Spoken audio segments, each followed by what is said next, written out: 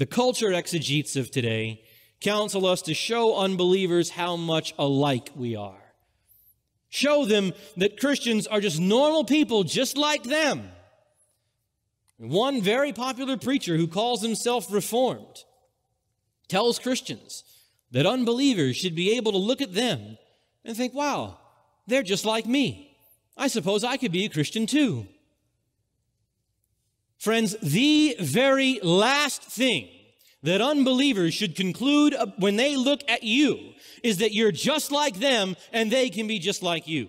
They should look at you and see someone so totally different from them, so set apart from the world, so free from the bondage of this world's cares and false pleasures.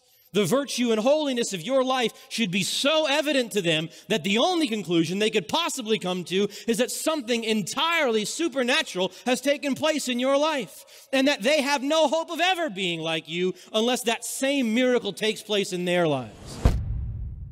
Please note, he was not talking about clothing. He was talking about how we look having put on the Lord Jesus Christ. You and I should be radically different from the world, which means you should be finding yourself ostracized, not because you have bad manners and don't know how to hold your silverware, but because, well, frankly, you just make people feel uncomfortable. He doesn't swear.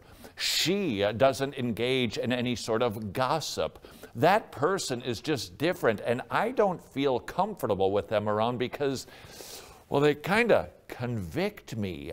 Sure, clothing is an issue for the believer. We shouldn't dress in scandalous ways. We shouldn't look worldly. We shouldn't be revealing things that God says you're supposed to be covering. But that is minutia compared to the holiness that we should be exuding.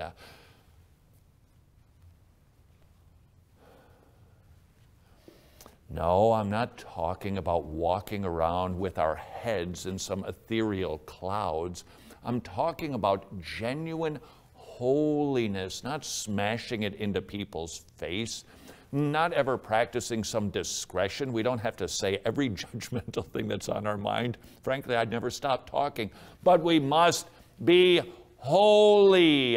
And we know that everyone who does strive to be holy will be persecuted. We don't go looking for it. You don't try to get kicked out of the club. But if you have never experienced at least a look because you're so different, maybe you got some thinking to do.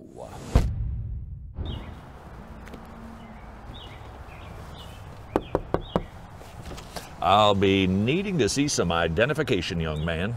Why? Because you, my friend, are a lawbreaker. No, I'm not.